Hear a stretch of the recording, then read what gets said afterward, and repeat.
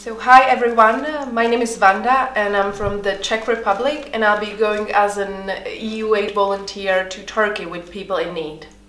Actually, I wasn't really looking for a new working opportunity, but since I'm following people in need and other NGOs on social media, namely on Twitter, I saw this, let's say, advertisement for EU aid volunteer position, and it really caught my attention.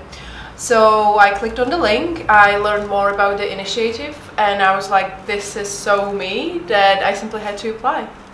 I think that volunteering is a very important and crucial endeavor, let's say. I think that for me personally, being able to give back, to use all the things that I've learned, and either during my studies and when I was working in NGO sector and state administration, I think that to be able to give back is really important, and everyone should give it a try and become a volunteer at least once in his or her life.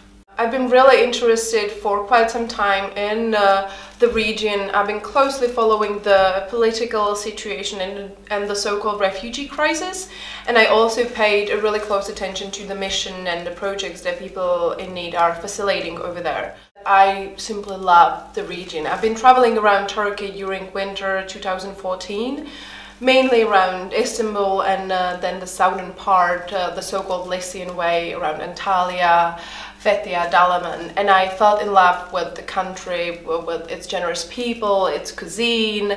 It's very diverse, very lively, and I simply wanted to come back ever since, and this is a great opportunity to do something in the country, but also to get to know more of the country and its people, so I'm really looking forward.